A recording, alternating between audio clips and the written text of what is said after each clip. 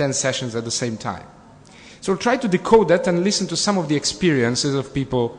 How did they manage to go through the IGF? And of course, check with you. What are your experiences, if you have any?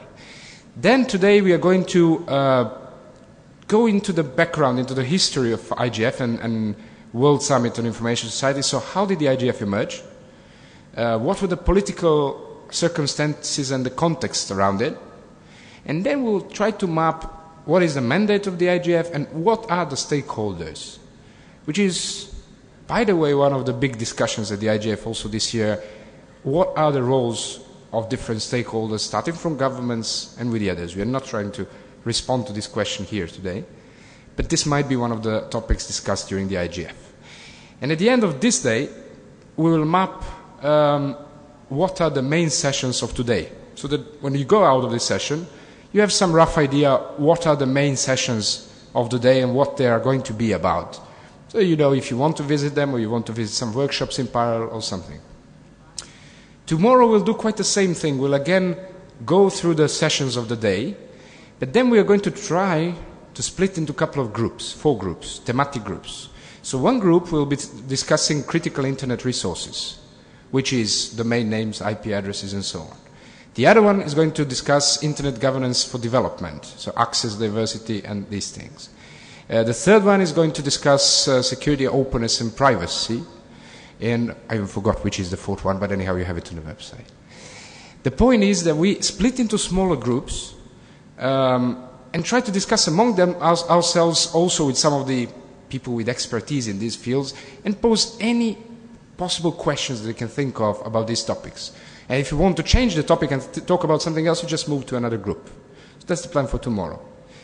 Day 3, we'll again go through the main sessions of the day, but then we'll try to play a little bit. Again, not in this environment. We'll try to negotiate on internet governance. Of course, it's going to be quite a simple or simplified diplomatic negotiations of different stakeholders, but it should give us the impression of what are the relations between different stakeholders, which means every one of you that joined us on day 3 will basically have his or her own role, like of technical community or business or government of one of the other country, and try to negotiate a deal. On day 4, the last day of the IGF, the orientation session, besides mapping the main sessions of the day, will try to bring us more about how all of us can be involved in the Internet Governance Forum after this IGF, which means regional national forums, capacity building programs, e-participation, which we are building around so that we can basically work on the IGF throughout the year, and many, many other topics. This is, in a nutshell, the idea about the orientation sessions.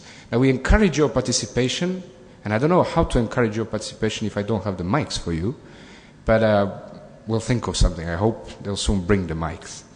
Okay, to start today, we wanted, as I said, to try to map how does Internet Governance Forum work, and what are the different types of sessions, how do we find our place in these 4 days? Where do we go? Which room? What do we listen to? Who do we listen to?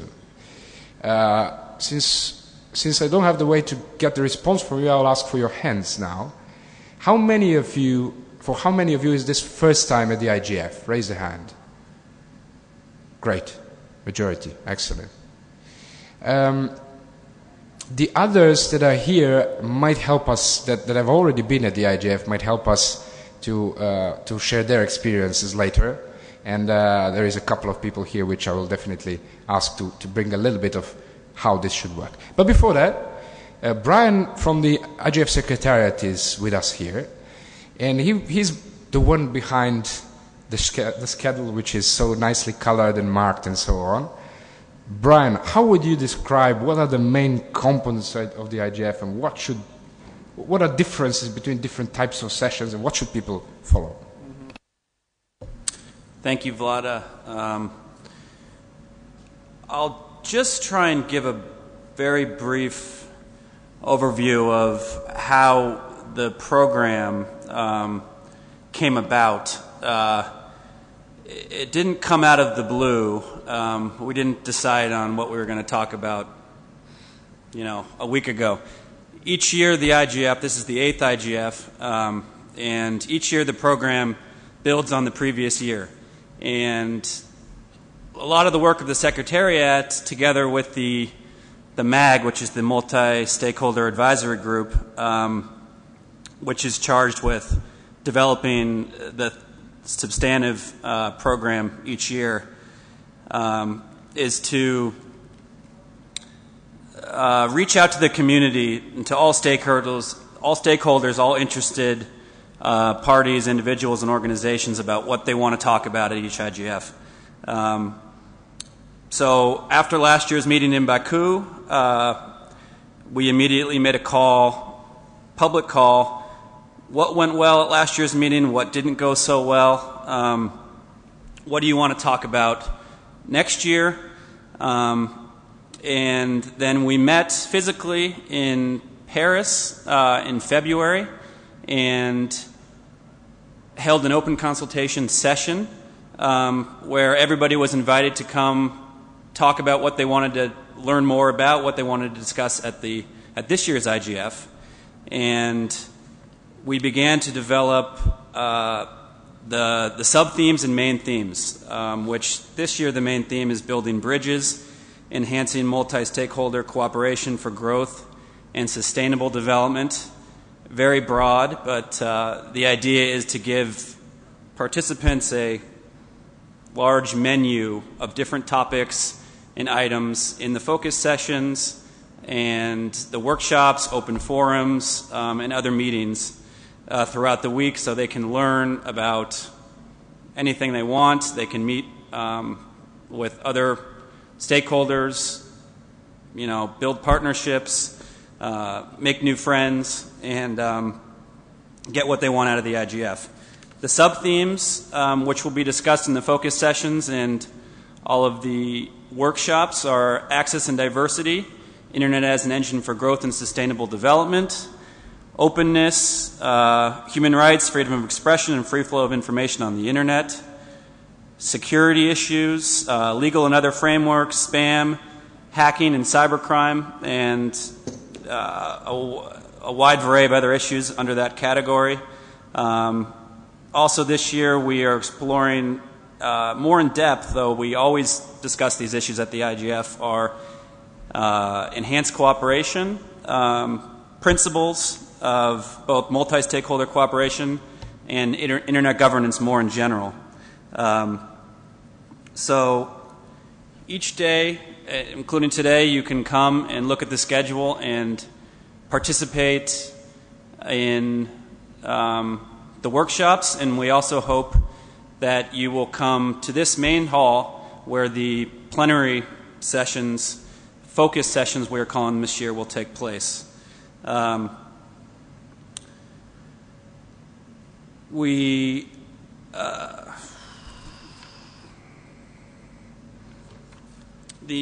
workshops, there's more than 100 workshops and other sessions, so we have no way to avoid having some of the workshops going on concurrently while the main focus sessions are taking place. But the schedule does its best to allow the workshops that concentrate on the various themes of the main sessions to take place prior to that session, so that you can go to a workshop, learn about it, say if it's on a human rights issue today or tomorrow, and then on Thursday when the human rights session takes place, you can take that knowledge and whatever you learned at that workshop and come to the focus session and participate actively, building on that experience that you had. We hope that all of the focus sessions are interactive. There will be panelists and designated speakers, but this year we really hope for active participation from the audience. It should be an open dialogue. Everybody is free to speak on whatever issues they want under the themes. In addition, I think we can talk more about remote participation, but that is a huge value added of the IGF is our remote participation platforms. Each of the workshop rooms, as well as this room, will have remote participation, which enables anybody from around the world who is connected to actively participate. We'll have panelists participating remotely and speaking on different issues who weren't able to travel all the way to Bali. And we hope to allow all of you and everybody participating remotely to get some real tangible takeaways from this IGF, to learn, to share experiences and best practices, and to take them home with you. So that's our intention as a secretariat and as a MAG, and we are here to help as well. Feel free to ask us questions, and also Vlada and others on the MAG are here to guide you through the process and make it as enjoyable and meaningful as possible. Thank you, Brian. You can move here. We have roaming microphones finally. Okay, so about a remote participation, there is one interesting thing that you can also do is you can follow another session from one session. So if you're here, you can follow another session at the same time. Some people do that, believe it or not. I don't suggest that because you can't be focused really on one of these, but you can give it a try. And you've seen the remote participation platform, which also you can share. It's on the website and so on. So for any of your friends, colleagues here or anywhere else around the world, invite them to join. And as Brian well said, basically the idea is that we all get very active about the IGF. So it's not about listening, it's not about observing the IGF, but discussing it. And trust me, all of you know very important bits and pieces that the other do not know. So don't be shy. Just jump in, raise a hand, put your opinion on, and so on. Now, I wanted to check with a couple of people that had some experience with the IGF. I'll start with Igor. Remember the time when you came for the first time to the IGF? Were you confused? How did you find your way through? How do you find what you want to listen? Hi, good morning, everyone. Igor Ostrovsky. I'm also a MAG member, and I do remember the first time I arrived. And the main confusing thing was that I thought I'm seeing a lot of sessions that look alike, and I thought that there is no coordination done on the level of topics.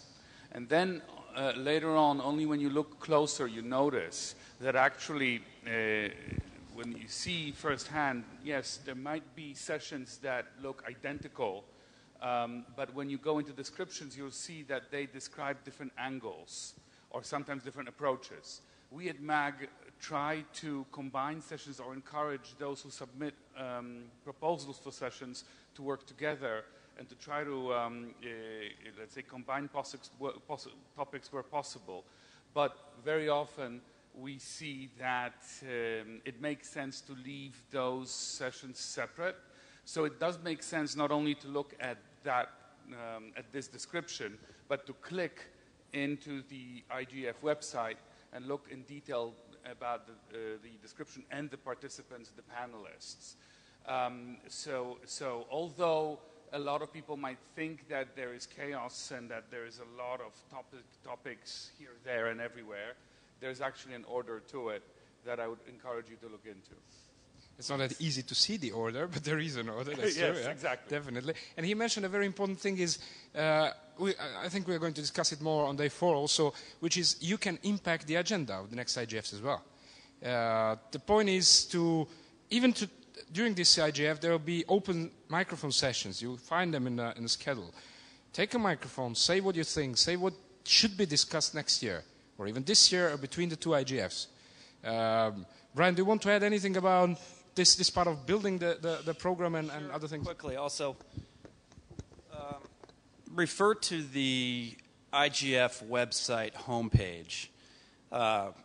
We agree it's not perfect, but there you can find all the information you need about this week's program. The program paper, which you will see there, outlines the entire preparatory process and the different sort of sessions that will be taking place. The session notes are the detailed agendas of all the events that are taking place in this main hall throughout the week. And the schedule, which is printed that some of you have here already has actually been updated since this was printed. So make sure you refer to the schedule that's on the website throughout the week to get the most updated information. And that organizes all of the events under the various themes so that you can find what you want. So that's a good, important reference to have. Thank you, Brian. Any questions from any one of you? Anyone who has been at the IGF wants to share shortly the experience of managing through the schedule? Nena. Thanks. Hi, people. As Brian was speaking, I want you to look at this. If you can read, I'll read it for you. It's Master Program Sheet NENA. This is my IGF in the IGF. The thing, like they were saying, is that you can get in here and get lost. So you must follow up. The most important thing is that you know where you're going and how you're going about it. So actually, I have local travel, check-in in Abidjan, airbound. I have all the dinners. I have all my lunchtime planned. I know where I'm going, and it's fixed. And I know when I have free time. So I just want to share that with everyone. It's still day one today. So you can sit down and make your own program and know where to be. You must check to know if the rooms have changed. You must keep updated and arrive before time. Don't go in very late so that people do not overwhelm you. So the experience I'm going to share is be prepared, make a program for yourself. And the other thing is, check the list of participants and know nice people you want to hang out with, you want a photo opportunity with, and just people you would like to meet. If you would like to meet me, hey, come on now. Thank you, Nena. Yeah, but this is serious. I mean, the IGF requires for all of us the preparation to know what we want to do there. And one of the worst things about the IGF is it always happens at these so nice places. But you're so overwhelmed with activities and things to do, especially if you prepare and so on, and you don't want to break your schedule, your own one, and so on, but you should find some time for fun as well. That's also true. Any other comments about the experiences of the IGF, or any questions from the newcomers about the types of the sessions, what you should listen to, and so on? You can raise your hand even after if you think of something. If not, then we'll move to the next part, which is going through how the IGF emerged. So what happened at the World Summit and what was the political context of these times. And then we'll try to listen to a couple of different stakeholders, but also some of you. What are the positions and what are the, basically the positions of the stakeholders about different issues and so on. Jovan, you were involved in the WSIS and working group on internet governance since the beginnings. How would you... Great fun. You haven't missed any IGF, no? Or you have? You have missed some IGFs. IGF in Brazil, in Rio. You missed the Rio experience. Share with us. Okay. Thank you, Vlada. Good morning. I just realized that I cannot invite Nena for lunch these few days. She's overbooked. It's great to meet you all. And as Vlada suggested, I will try to squeeze ancient history of the IGF and verses in about 5 minutes. And it's a part of my life story. When I joined the first verses and internet governance, I tried to explain working group on internet governance, and Wolfgang was at the group as well. I tried to explain to my wife what I was doing, and she said, well, that's very, very strange. And then I tried to explain to my friends, and they said, Jovan, my printer doesn't work, or I get new software, can you come to install it? That was the awareness about internet governance 10 or 15 years ago. Now it has moved, and now people are asking more reasonable questions. But on a more serious note, let me just give you a quick survey of what has happened over the last, let's say, 30 years. As you know, IG started bottom-up with academic and professional communities in the United States. It was a sort of circle of engineers with a very relaxed way of governing at that time, the Internet, very early Internet. Later on, the first complexities were introduced, mainly DNS. I'm now simplifying, not oversimplifying, and they needed some sort of governance. Therefore, some sort of loose structure started appearing. And in the 90s, Internet started becoming important academically, economically, and the first elements of the need to more serious governance were needed. And in the late 90s, you have the whole development about ICANN. ICANN was established as some sort of early DNS battle between this early internet community, business community, trademark community, and various players.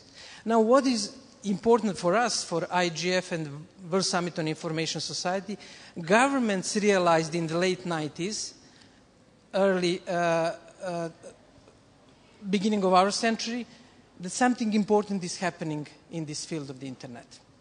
And they started moving into the early internet governance discussions.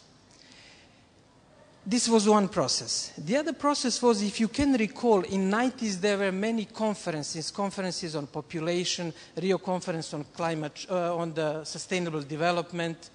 There were conferences all over. There was Copenhagen on the human rights, a Cairo conference on the population. There was some sort of fashion of organizing major UN events. Therefore, ITU came to the idea at the Minneapolis Plenary meeting to organize conference on the ICT. And this is how the idea for the World Summit on Information Society came into the reality. The first summit was organized in 2003. It was a unique summit because it had two events, a Geneva event in 2003 and Tunis event in 2005. Therefore, during these two events, internet governance emerged on the diplomatic agenda. Previously, it was completely hidden. Therefore, in 2005 in Tunis, there was some sort of Tunis compromise between two views, which are still existing today. One view that internet should be governed through mainly non-governmental processes, or later on multi-stakeholder processes, and the other view that internet, like any other issue, climate change, migration, should be governed through intergovernmental process. Therefore, Internet Governance Forum was created as a compromise between these two views, and the part of the compromise deal was that it is part of the UN, it is organized under the UN umbrella, but it is not typical UN process. It is multi-stakeholder, very informal, very bottom-up process. And this is uniqueness of the Internet Governance Forum. Both uniqueness and also weakness in the way how it is managed. Therefore, you have a challenge and you have risks. And this, you should keep in mind when you are analyzing and when you are following what's going on in Internet Governance Forum. Therefore, this is inbuilt element in the architecture of the IGF, that compromise between two different views. We have had 8 IGFs. In the meantime, what was happening in the real life, there has been enormous explosion of the internet governance developments. We got Facebook, Twitter, almost 2 billion users. Now, the key question that we have to address, not only at this IGF, but this year, the next year, is what is the suitable governance structure that should support this enormous development in order, A, to facilitate future development, not to constrain, and B, to protect public interest and to have a proper role for governments and other public institutions.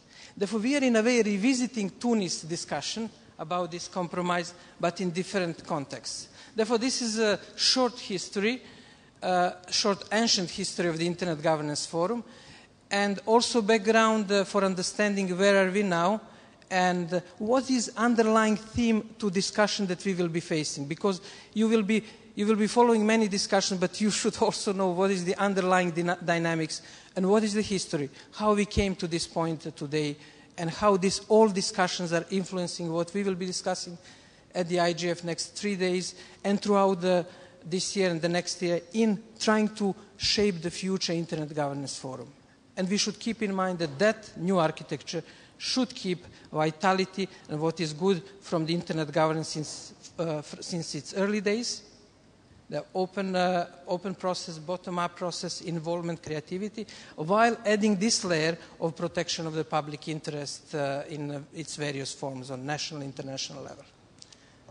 Thank you, Johan. when we are talking about you can just leave the microphone side. I think Peter has a microphone already.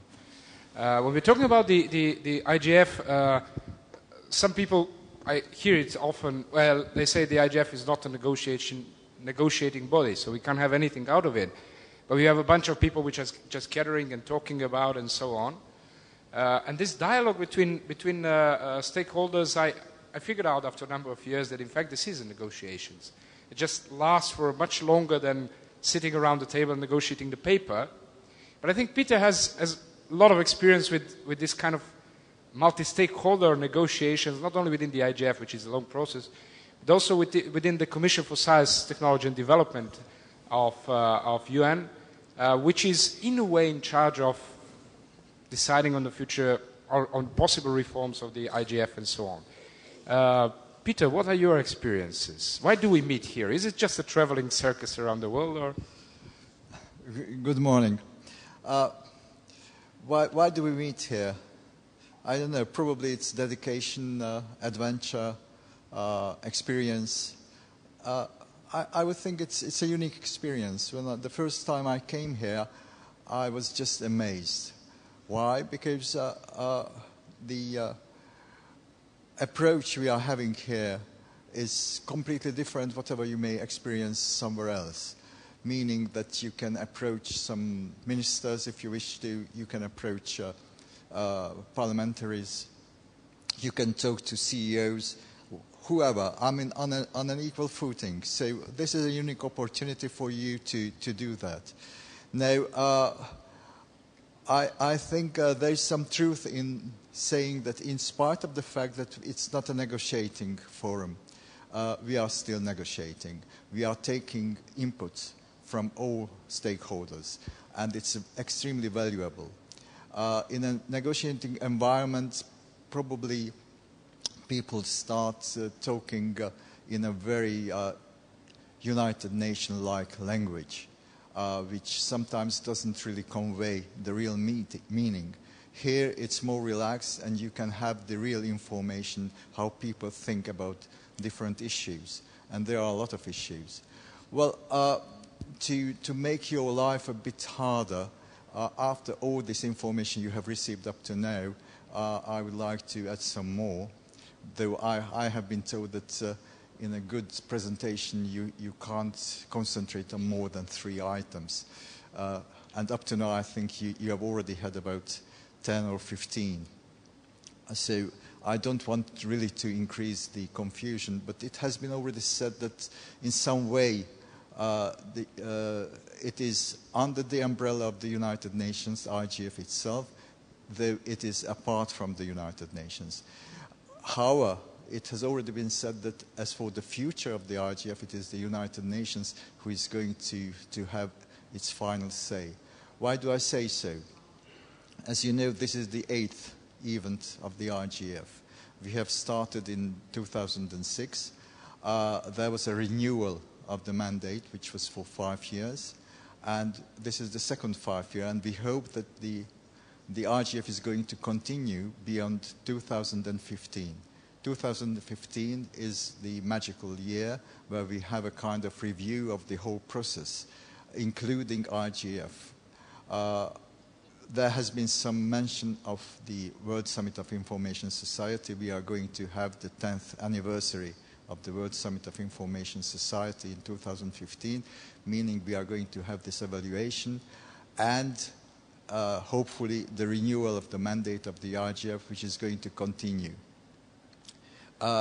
Having said that, whatever the outcome will be of the review, we know that the IGF is something which has contributed to other processes on the national and regional level as well. So you may hear about national and regional IGFs which are flourishing, and you have it everywhere. You have in Asia Pacific, you have in the States, you have in Europe, in Africa, in different parts of Africa. So the IGF, whatever the issue, the outcome will be of the review process, is going to continue, but we hope that the global one will be also renewed. So just as a conclusion, I really recommend you to make use of your stay here, not only going to the beach, but as well approaching some people you may never have opportunity in your private life to approach. So this is something extraordinary, and I'm always fascinated when I come here. Thank you. Thank you, Peter. Note the special emphasis not only to the beach, which doesn't exclude the beach, right, sometimes. Now, when we are talking about this process, Markus Kummer from the IGF Secretariat is here with us. And the question is, now we see the flood of events around the world. We have seen the cyber conference. We're hearing about the possible new conference in Brazil next year. There is a number of fora. Why should we choose the IGF? Or should we choose just the IGF? Or why should we be here and contribute to the IGF? Small correction, not secretariat anymore. I used to be, but now I'm interim chair of the preparatory process. Well, I think Peter gave the answer to this question to a large extent. Let me face you guys. On the one hand, there is a link to the United Nations. The meeting is held under the auspices of the Secretary General. The Secretary General of the United Nations convenes the meeting. That gives legitimacy to the meeting, to many countries who, for instance, fail to see legitimacy in any other meeting when it's not convened by the United Nations. And at the same time, the IGF is as open and inclusive as possible. Anybody who has a legitimate interest is welcome to participate. And this is more than most other meetings. Now, the IGF is not an operational meeting. People don't come here to solve problems, but they come here to exchange information, to share best practices, and to share their experiences. And they enrich themselves, they learn something, and then they can go home, back into their own organization, in their own country, and implement what they learned. And I heard stories like that people went to a workshop, learned about how to set up an internet exchange point, went back to their island in the Pacific Ocean and set up an internet exchange point. So this is an indirect impact, but it is important. And Peter mentioned the spread of all the national and regional IGF-type meetings in countries where before they didn't know how to interact between different stakeholders, and all of a sudden they interact and they have participatory processes where they solve their own problems. And that is something that has started from the IGF, and I would call this a not negligible impact. Yes, of course, there are many other meetings, but I would say the IGF is sort of the annual watering hole for the community, when you can come and learn from each other, learn what's happening elsewhere. And I heard that from government regulators. I cannot go to all these meetings, but I like to go to one meeting a year, and the IGF is the meeting where I get my annual update of what is happening. So this is my short sales pitch. Thank you, Markus.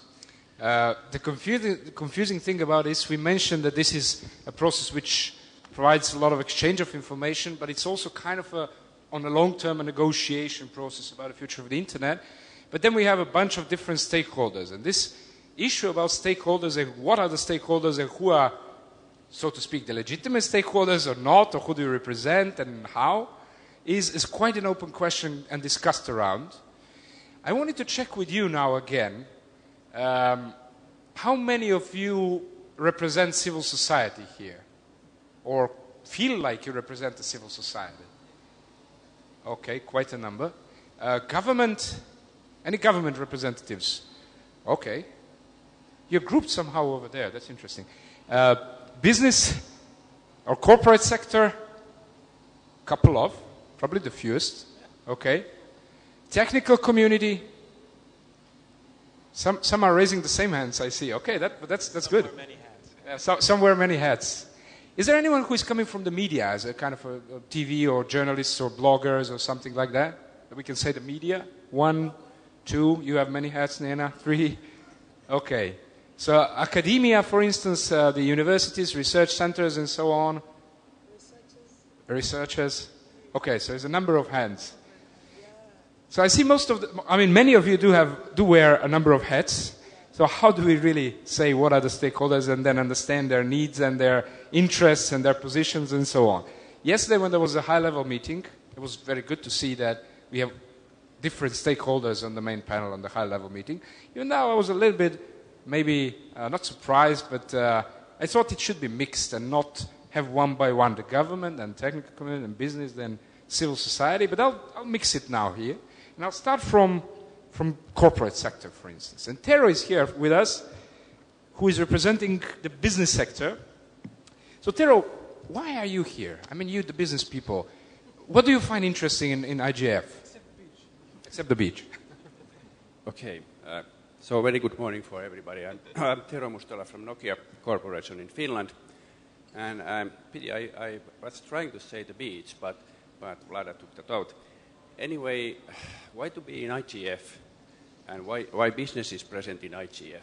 I think it's that we feel that we are part of the, let's say, the multi-stakeholder community, which has been actually repeated already this morning many times. And I'm afraid you hear the same word many, many times during this week. But then maybe some words, what is the business, or which is also called as private sector in some of the documents and I guess in some of these meetings during this week. So naturally, business is the big corporations like the IT companies, the internet service providers, the mobile operators, vendors for those companies like our company. But it is not only this side, it's also the smaller companies, all the companies who make e-business, which I think everybody here also know and have been working with, and including each and every small business. Nowadays, if you think about internet and some kind of business, you can't actually do any business if you are not present in the internet. Almost everybody has own website, at least, if not having any let's say, e-commerce or anything like that. So internet is nowadays really part of all economical activity. So we feel that business or private sector has the role here, and we really believe on this multi-stakeholder model. So to have everybody with equal footing, have the possibility to discuss and exchange ideas with the other parties, and because this is the way we increase the understanding of the issues. The issues in internet are, in many cases, they are complicated. They may have the regulatory aspects, but they also have the technical aspects and business aspects. And to be able to evolve the internet, we need the understanding of all these sides. Then just a couple of words how actually the private sector in IGF is organized. We are very much organized around the International Chamber of Commerce, ICC, which has a special group looking after all these internet governance issues. And naturally, it's open to all the businesses and ICC members. And really, this is the group in the business committee who is trying to focus and take care of these issues and take the responsibility to be part in the IGF discussions. Thanks, Vlada. Thank you, Tero. Remember him, so if you see him on the corridors and you need to get linked with someone from the business society or ICC or whatever, you can always approach him. I'm sure he's going to help. Yes? Hello, good morning. My name is Ana Lucia Lenis. I'm the Policy Counsel for the Andean region for Google. So I just want to add some comment about the idea of private sector. And sometimes when you think about what means private sector or the companies, people think in the big companies.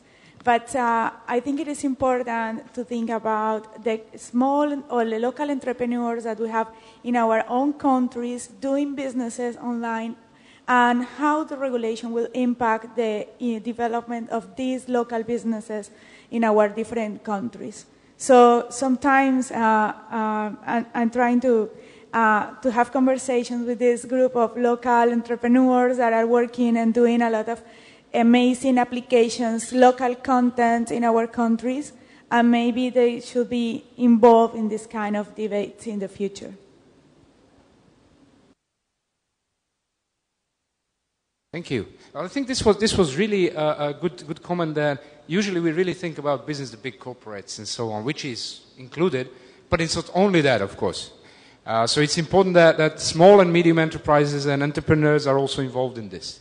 Now, moving on to civil society, for instance, and Wolfgang is with us. Well, you're also the academia. You also have two hats. I'm interested, to one extent, talking about the business and civil society do have a lot of different positions about the IG in many issues, but on the other hand, they cooperate a lot for fighting for multi-stakeholderism and so on. So why is the civil society here, and do we really think we can do something here? Yeah, thank you, Vladimir, and good morning to everybody. Indeed, all the stakeholders involved, all the four stakeholders, technical community, civil society, governments, and the private sector, have a different profile, but they have something in common. And nobody today can act against the interests of others. So that means if you want to have sustainable results from a process, you have to have the involvement of all stakeholders. No one stakeholder can make decisions by disregarding the interests of the others. This is the result of an interesting process, and I just want to add some historical remarks to what Jovan, in a very brilliant way, outlined, because he went back to the 90s when we had a lot of these world summits. I was involved in the World Summit on Human Rights in 1995 in Vienna, where this summit was a purely intergovernmental meeting.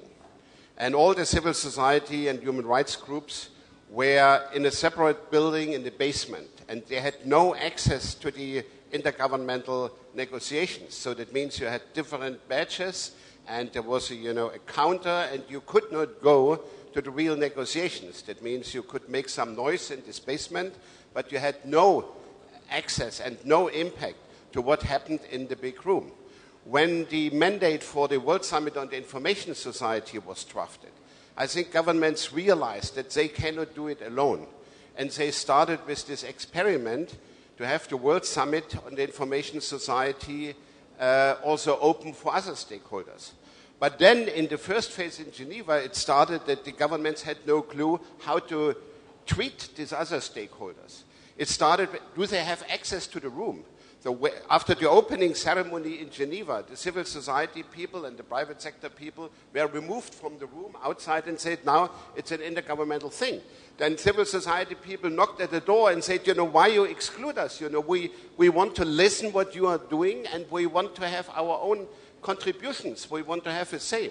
And so step by step with this process, we were able to broaden the so-called rights for civil society and participation. It started with access right to the rooms, to the plenaries, then access to the working groups, then speaking rights, and we not ended up with negotiation rights. That means when the final texts were negotiated, this remained in the hand of the governments. But civil society people were in the room, and this has changed the picture dramatically.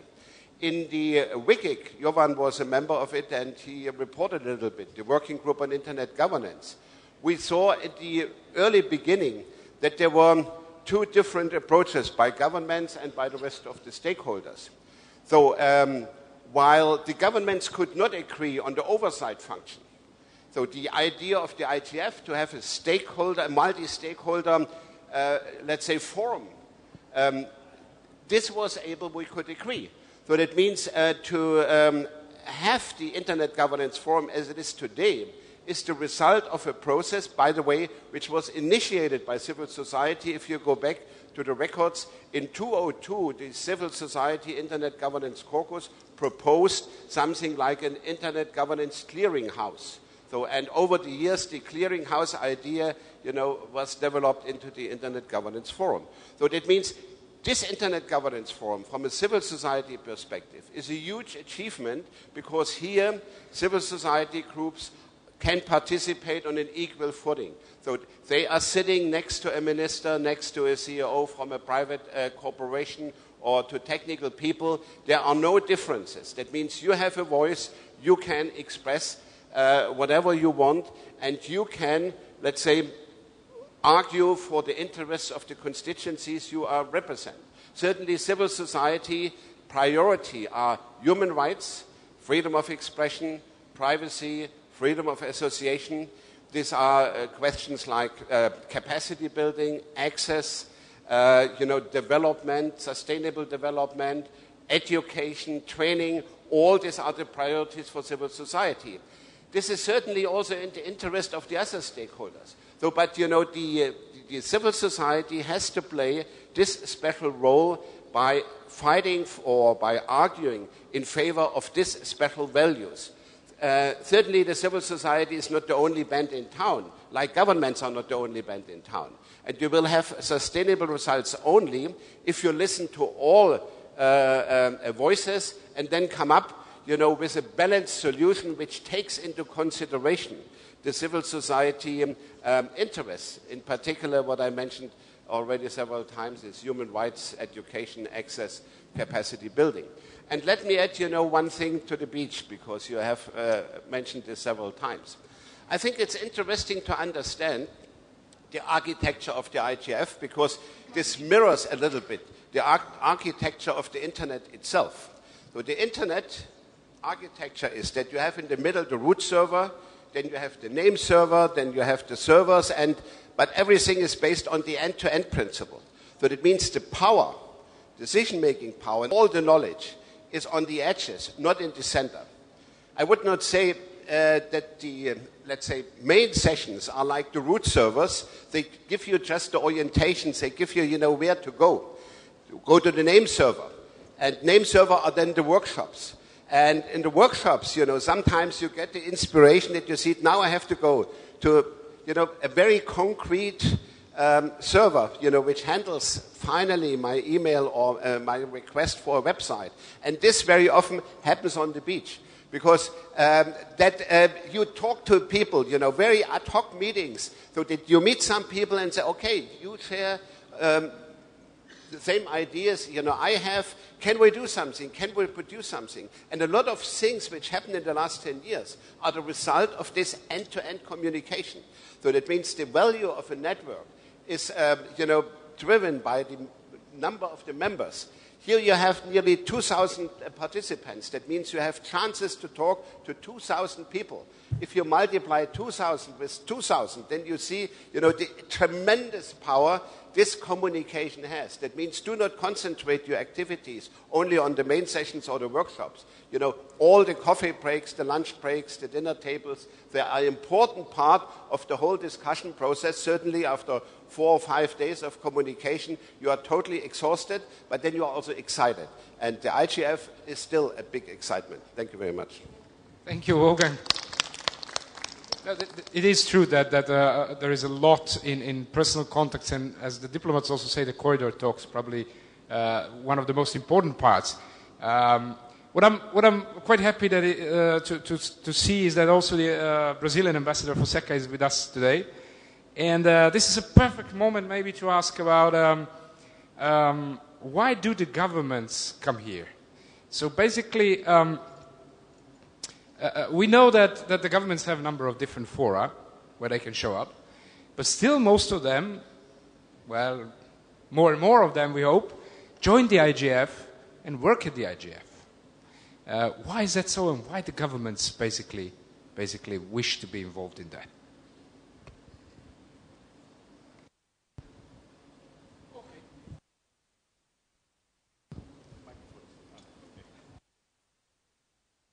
Well, thank you very much. In a very short answer, I would say that we view IGF as a meeting point of people, of ideas, and a place for cross-fertilization of ideas, exchange of information. My government attaches value to IGF, we see IGF performing a function, a role that is not fulfilled by any other institution we have. And actually, we have hosted the second IGF in 2007, and we are proposing ourselves to host IGF 2015. So the attachment of the Brazilian government in the appraisal for this exercise is very firm. I'd like to also to touch on one point you mentioned before, which is the relationship between IGF and other processes regarding internet governance. And just to confirm that from our point of view, all those processes are very important. At this very moment, we are discussing within the General Assembly context on how, whether there will be a high-level event in 2015 or late 2014 for an overall review of the outcome of the implementation of WSIS, marking the 10 years of WSIS. So this is a very important discussion for us. Of course, we also have the working group on enhanced cooperation within CSTD, which is also a very important process we want to pursue, since we, in our view, and we know there are different views, the concept of enhanced cooperation has not yet been fully implemented, and this is something we want to discuss also with all partners, stakeholders, how we can move forward in that direction. I would mention there are a variety of other fora. Indeed, I just read a figure that there are over 85 processes for dealing with internet governance, and we think each of these has a particular role, and we attach importance to all of them. In synthesis, we think IGF also represents and may be the seed for a new paradigm of international cooperation. As a professional diplomat, I'm used to go to meetings, and as you have said, I worked at the UN in New York, so the kind of meetings we have there, we have intergovernmental discussions. At the end of the session, you have maybe 5 or 10 minutes in which civil society representatives come forward and make their inputs. And it's a moment in which most decisions have already been made, and those interventions are, I would say, even hardly heard because people are already doing something else and finalizing the reports. So it's not, let's say, the UN traditional context, which has, of course, its value, its importance, I think is not fit for internet. This is something that we are convinced as a delegation. We have been doing this internally in Brazil. The Brazilian Steering Committee, which oversees the daily operation of internet, is a truly multi-stakeholder model. So we are very comfortable in endorsing the concept that at the international level regarding the internet, we also need a new paradigm, and this would be the multi-stakeholder model. How we can draft and have the outline of this is, of course, a very complex exercise because we are talking about different cultures, I would say, the intergovernmental process, the self-regulatory agencies process. So it's not an easy task how to reconcile this and to draft a structure that will allow at the same time to take into account governmental concerns and to have significant input and participation from all other stakeholders. But this is an exercise that I think IGF, as I have said, is a seed for that. Maybe it shows a way. It has been highlighted. It was born within the UN context. So I am very optimistic that since that has taken place within the UN, we can be creative enough and bold enough to engage to new forms of cooperation. And my government is fully prepared to embrace this and work with all other governments and stakeholders to that end. Thank you very much. Thank you, Ambassador. Thank you for the encouraging speak. I think it's really important to hear from the governments which do have some experience, and Brazil is one of those who has the experience also on the national level about the multi-stakeholder model. So I'm sure we can learn a lot from Brazil and in many other cases. We have Ana Neves with us also who is from the government of Portugal. And Ana, what would you say? I don't know, the mic is somewhere over there, or I'll give you mine. Okay. Ana, how do we get more governments involved, or do we have enough governments at the IGF? How do we get them more involved, and why should the governments be here? Hello, good morning. Well, I think that governments are not fully engaged on this movement. It's a pity, but they don't understand this process. It's not working? Okay. I should talk like that. So I was saying that governments, they don't understand the process. So they are not fully engaged. We have several countries here, of course, but as the Brazilian ambassador was saying, there are a lot of indefinitions, lots of things that for the governments, it's a bit to waste their time to be here. It's not the case of the countries that are fully engaged at ICANN and ITU processes and United Nations processes, and more that they want to understand what Internet policy is and what means Internet governance. So these countries that want to understand what Internet governance is, these countries, they are fully engaged and they have to be here because it's not only the technical community, it's not only the civil society that will change the paradigm. We need the government to change the paradigm. Even if you don't want the government to make rules and standards and other things, you need governments to make aware all the society that Internet governance should be a multi-stakeholder process, and why, and what does that mean, and who are these stakeholders, and how they should compromise, and how they should compromise with the government. And this dialogue has to be made at national level, regional level, and international level. But still, the voice of the governments is not well heard here, because does it make sense to have a minister here today? For me, it would make sense, but for the ministers, it does not make sense because they would be wasting their time. Yesterday, we had a high-level meeting with ministers. Well, ministers, they stayed for the afternoon workshops. They were involved in the discussions. No. So it's up to the public, to the civil servants, as I am, to do my job and to go back home and to explain, and to organize different meetings involving all the stakeholders I think that are needed in order to engage governments. So I'm not defending the other stakeholders because I'm from the governmental side, but I think there's a problem of governmental engagement here. And there's a lot of misunderstandings as well. And when we can surpass these misunderstandings, then Internet governance will be much easier, and our path will be much more smooth, and we can really discuss what we should. Thank you, Anna.